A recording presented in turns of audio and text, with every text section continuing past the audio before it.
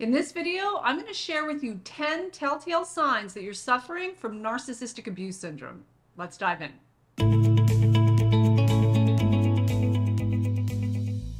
Hey friends, welcome back to my channel. If you're new here, my name is Tamie M. Joyce. I'm the founder of Tamie M Coaching and the creator of the Freedom Class and the Ascension Class. Please take a second to say hello and introduce yourself in the comment section below. And of course, don't forget to subscribe and hit that notification bell so you never miss a new video. So let's dive into the 10 telltale signs of narcissistic abuse syndrome. But first, what is it? Well, narcissistic abuse syndrome is a non-medical term for the state of suffering with chronic feelings of anxiety, fear, and low self-worth due specifically to the emotional abuse one endures when exposed to people with a destructive narcissist personality pattern. And what are the symptoms of narcissistic abuse syndrome? Well, symptoms can include, but are not limited to, intrusive, invasive, or unwanted thoughts, flashbacks, as well as feelings of loneliness, isolation, avoidance, and a tendency to be extremely alert and reactive to any perceived threat. But there's more. Following are 10 telltale signs you're suffering from narcissistic abuse syndrome. Number 1, you're an approval seeker and people pleaser. In other words, you are operating from an outside-in perspective rather than from an inside-out perspective, meaning you're far more concerned with other people's opinions and comfort than your own. You go through life sacrificing your own comfort, your wants, your needs, wishes, and desires in the hopes of winning the approval of others, and usually others who do not have those things to give. And let's not forget that narcissistic abuse is emotional, psychological, and spiritual abuse, right? So it goes without saying that perpetual exposure to narcissistic abusers can and will seriously chip away at our self-esteem. And from that place of not knowing, understanding, or owning our own worth and value, we spend a disproportionate amount of time and energy looking for approval and validation from the outside world. Now, the problem with this is, as I said, we often are seeking approval and validation from people who really don't have it to give. Not least of which the narcissist, but also otherwise empathy impaired and emotionally unavailable people. And this approval seeking and people pleasing behavior shows up in your inability to set boundaries, exercise extreme self-care, and advocate for your own well-being and best interest. You can't say no, even when you know you need to.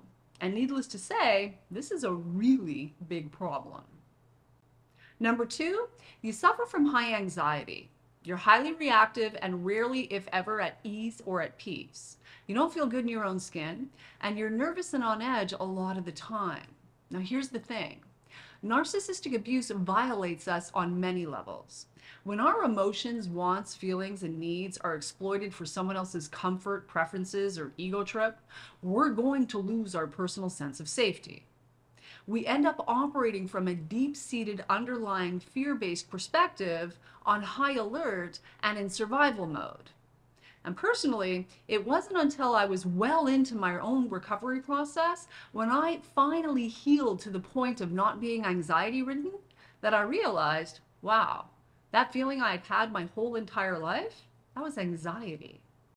It had so been my norm and constant companion, really as far back as I can remember, that it wasn't until I experienced the absence of anxiety that I realized just how anxious I had been my whole life. And looking back, knowing what I know today, it's no wonder. Thank God I don't have to live that way anymore. Number 3, you're confused a lot. You often feel like you live in a fog and you constantly doubt and second guess yourself, your experience, and your perception of reality. You lack self-confidence, in particular, in your ability to make good decisions. You don't trust yourself and you often question whether or not you are the one who's actually the issue. Now this is an effect of having been gaslit to such a degree that you actually start believing their narrative about who you are and who you are not. And the way out of the confusion is to remove yourself from the toxic relationships, heal and repair the damage done while rebuilding trust in yourself. And if you want help with that, you may be a good candidate for the Freedom Class. Click the link in the description below to apply to see if you qualify for a free one-on-one consultation with either myself or a member of my team. Now, this is for you if you're ready and able to invest in yourself and your healing and recovery journey. If you want the pain to stop. You want to find a way out of the fog, confusion, self-doubt, fear, and anxiety brought on by having been exposed to empathy-impaired emotional manipulators who feel entitled to hurt you, and worse yet, blame you for the hurt they cause. If that's you, the link is in the description below this video. Number 4, you suffer from debilitating negative self-talk and criticize yourself a lot, maybe even relentlessly.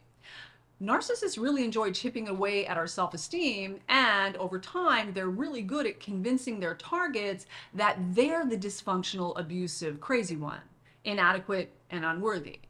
And here's the thing about that. As highly empathic people, we more than anybody take on all of that projected self-loathing. Energetically, we absorb it and it becomes part of our subconscious programming.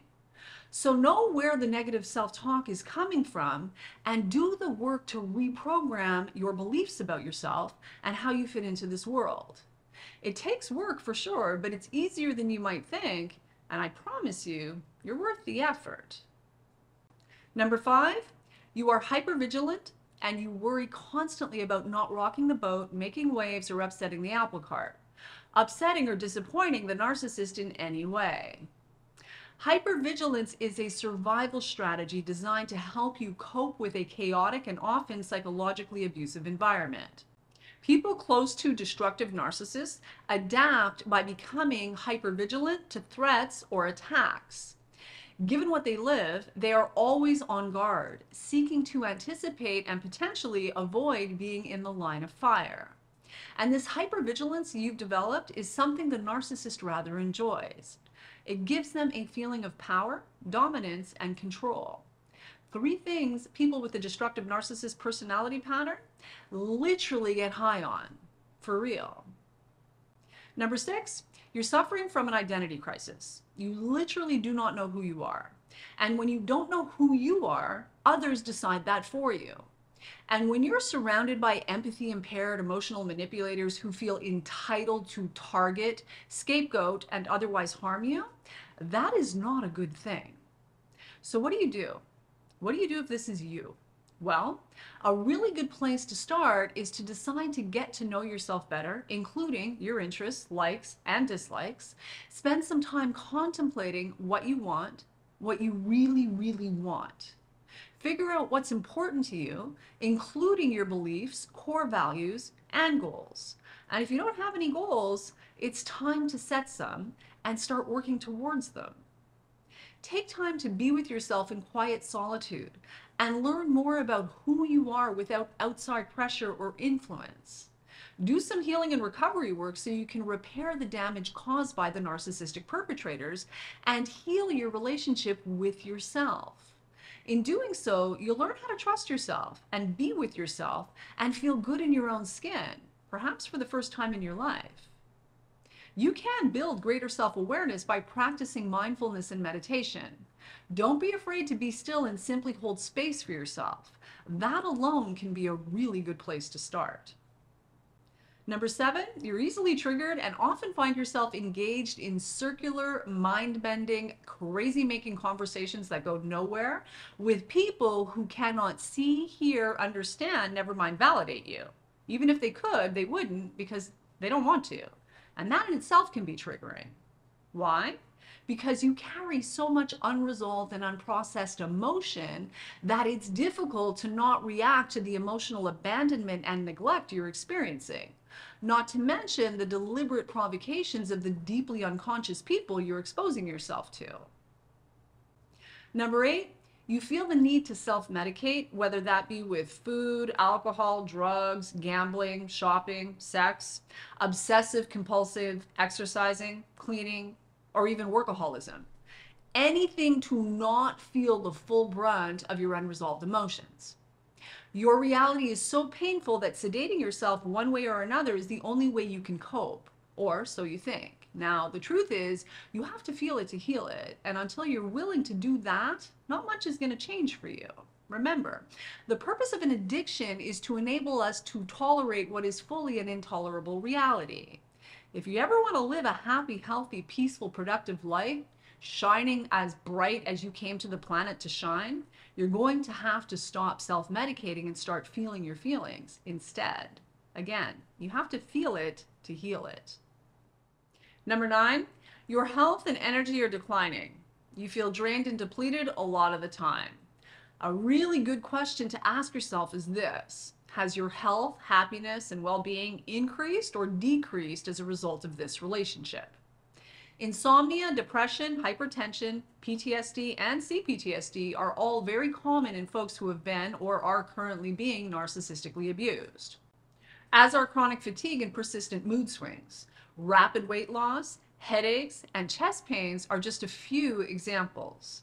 Staying in the toxic environment and refusing to take radical responsibility for yourself, your life, and your personal well-being is likely to set you up for more serious manifestations of disease over time. So just how bad does it have to get before you do what you need to do to take better care of yourself? Just something to consider. And last but not least, number 10, you feel sad, irritable, angry, hurt, and frustrated a lot. And then you feel guilty for taking your unresolved anger and sadness, as well as your hurt, out on those who don't deserve it. So not only do you feel irritable, angry, sad, frustrated, and hurt, but you also carry a lot of guilt and shame on top of it. Now here's the thing. Nothing changes if nothing changes. But there is a way out. You can fully heal. Find peace, get your confidence back, and come out the other side stronger, wiser, and more powerful than ever.